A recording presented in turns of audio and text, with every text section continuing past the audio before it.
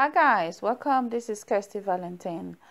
An ex-beauty queen, face of democracy, has lost her life due to the hips and butt enhancement procedure she went for on the 30th of December 2018. The procedure was said to have been carried out by self-proclaimed American-trained Dr. Anu, who has gone away in hiding, and nobody seems to know where this doctor is.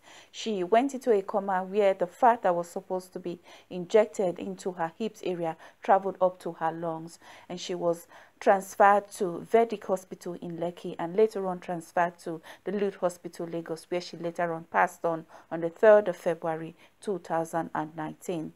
Please, I would want to ask our Nigerian youth to be careful and learn a lot from this lesson. If you look at some of the videos, if you look at some of the people in these videos, you can see some of them who did not lose their life but lost their forehead and their limbs, and they are now amputees and disabled. Either you become disabled or you lose your life. In not all cases, but these are the bad cases. I would want to say bye-bye to NNEKA. She has come with a lot of complications. She never accepted the crown. She said she was supposed to be the queen.